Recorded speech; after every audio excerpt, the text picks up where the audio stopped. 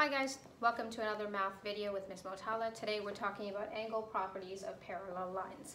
So before I get started, a little disclaimer, this video has a lot of dense math vocabulary, so you really do need to pay attention to the words that I'm using because they're going to help you through this whole process. You're going to learn a lot of new vocab, so please either write it down or somehow make sure that you're reviewing it because you're going to need this vocabulary to answer the questions and work through the stuff that we're going to be working on. So to start off, let's break down the first word that is there, and that is parallel. So what is parallel? Parallel means when you have parallel lines, there are two lines or more that are traveling in the same direction. Parallel lines never meet, so they never intersect. In the last video, I talked about intersecting lines. Intersecting lines are lines that cross each other. So when we're talking about parallel lines, we're talking about lines that will never ever cross each other. They will continue to go onward. At no point will these two lines intersect. So again, parallel lines can be in any direction. And in math, we show parallel lines are parallel by drawing in these arrows here. This tells me that mathematically these lines are parallel, meaning that they will not be intersecting. Okay, so these are parallel lines. And now I'm going to show you another vocab word. So that was this word, parallel lines. So now we have something called a transversal. Okay, so there we go, a transversal line. Okay. And I hope you can see that on there. So a transversal line, a line that crosses two or more parallel lines or two or more lines. So a line that goes right across any two parallel lines. So again, if I had drawn my parallel lines this way, and I'm showing you they're parallel, a transversal line could have been going that way. So a transversal line cuts through two or more lines. So again, transversal line and parallel lines. Now let's get into the angles that we're talking about for today. So the first angle, let me use this drawing here since I have it, is called a corresponding angle. Okay.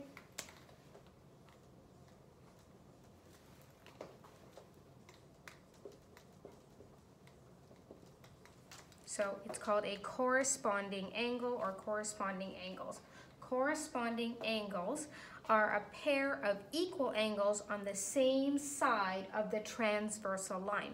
So if I look at that, if I look at this diagram here, I'm trying to look for, so two angles that are equal angles on the same side of the transverse line. So here's my transverse line, okay? So the two angles I'm gonna mark here are A and B, and if you notice, so here is my transversal line, and so they're on the same side of my transverse line and they are equal.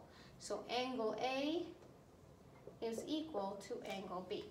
So again, they're on the same side. And another way to remember this is it forms the letter F.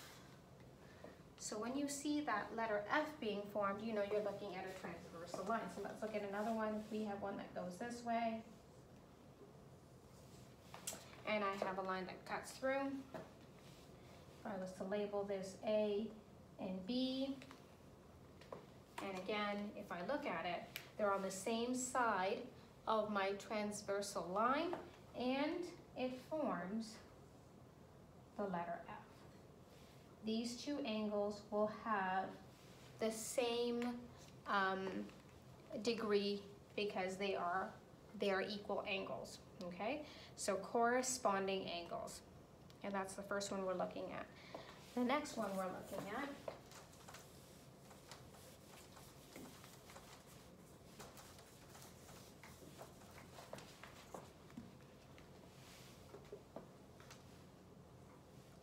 again, I've got my parallel lines, I've got my transversal line, and the one I'm looking at now is an alternate angle.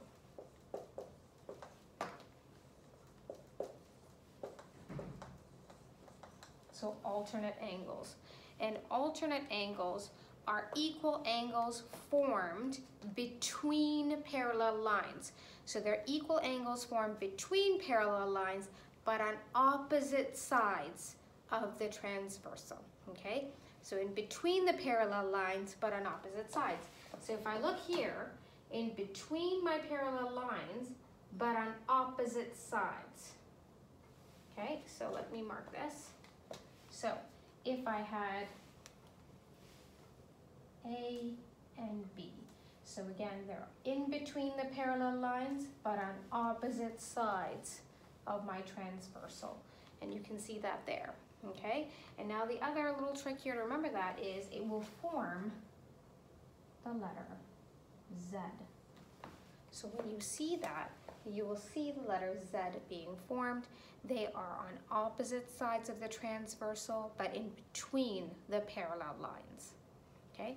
Those are alternate angles. And again, we're going to try to remember these definitions because they're going to help us out as we work through stuff. And the last one that I'm going to show you is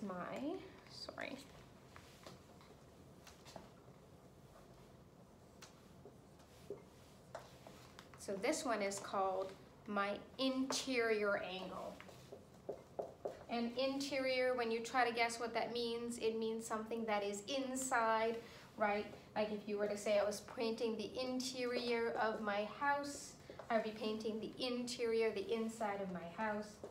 And so in this case, the interior angles are the angles that are formed in between the parallel lines, but on the same side as my transverse, okay?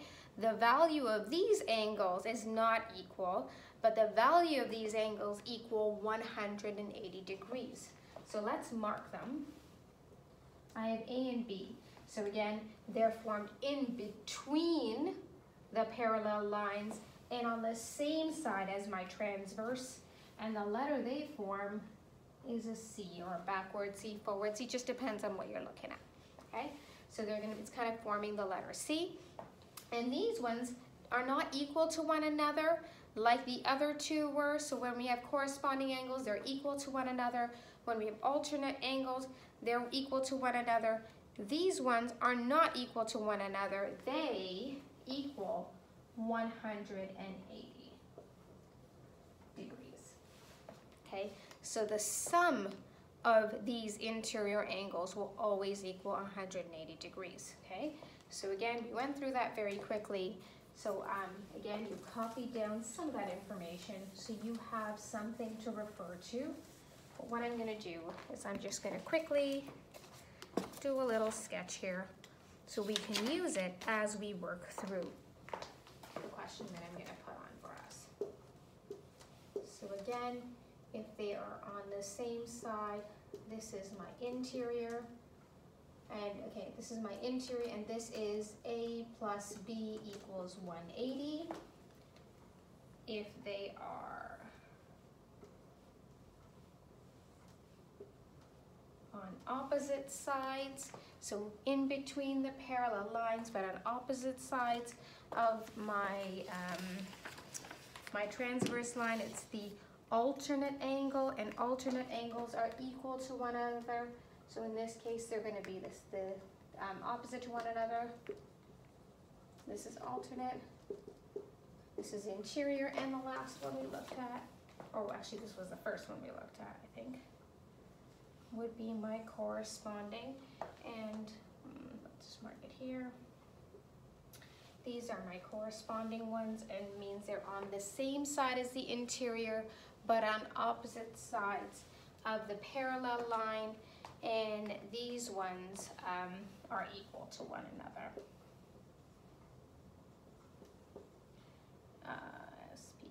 Okay, so there we go. We've got our three angles. We're going to use these as we answer the question. So I'm just going to turn the camera a little now to the question I have out here. So now here is my angle that I've drawn. Hopefully you can see that clearly. I've labeled it with letters, and in the last video I talked about labeling and understanding labeling of angles. And again, when they're telling you to find a certain angle, it will say angle with three letters. The letter in the center is the actual angle that you're solving for. So in this case, it says angle BEF. So I go to my letters here and I go, okay, BEF.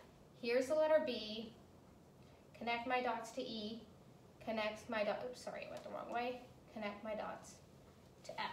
So the first angle I'm solving is this one, okay?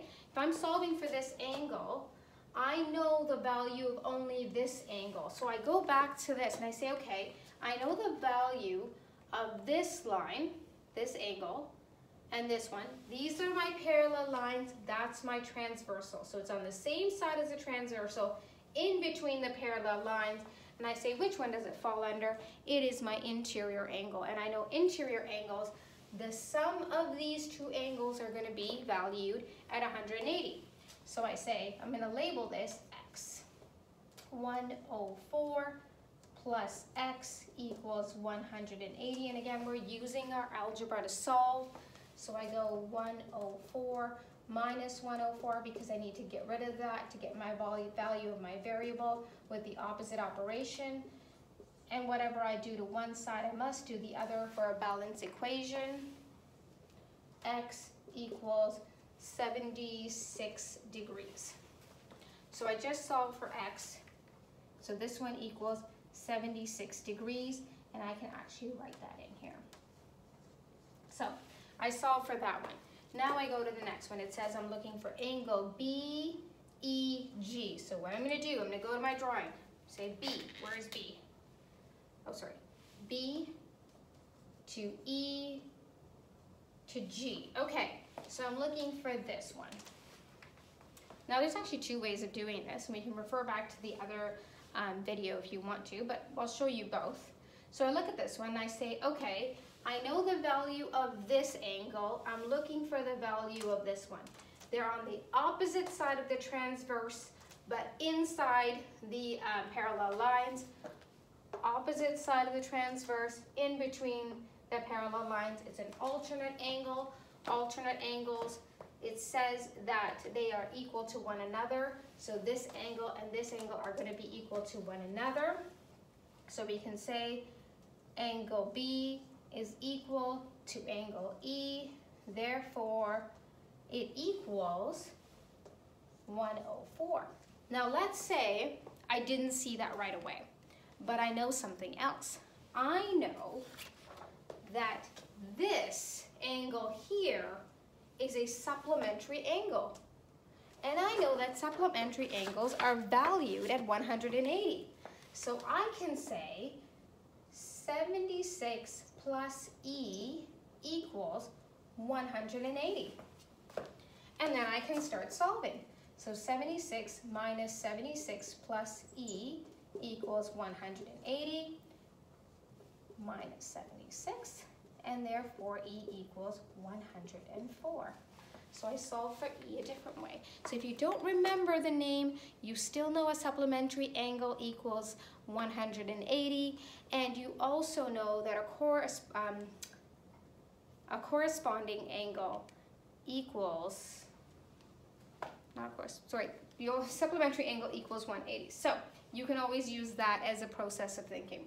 So now, next one, it tells us that we are solving for angle C. I'm going to get another color. We're solving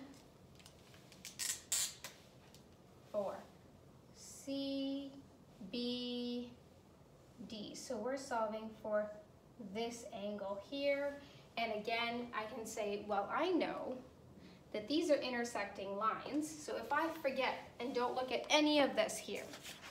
So from the last video, we talked about intersecting lines. We know this is intersecting lines. We know that whatever the value of this is going to be the same value as that. So I could easily just do that and say, this is 104, this is also going to be 104. Because you know that. But let's use what we learned today to solve for this. So I know that the value of E here is 104. I also know that now, if I look at any of these values, I say, well, this one is on the same side as the transversal, but on the opposite side of the parallel lines. And if we look at it, it forms the letter F right there, which is a corresponding angle. And if it's a corresponding angle, we know that the value of E and going to be the same. Therefore, it is 104 degrees. Okay, so again, a lot of vocabulary, and with this stuff, you have to really use a lot of visualization and try to see the angles. Sometimes it's easier, like I showed you, to use a piece of paper, cover up some of it, so you can try to focus on the angle that you're looking for, because you know some of the other rules that we kind of talked about in the other video. So I hope that helps. Again, go back and review all of the vocabulary. That way you are successful.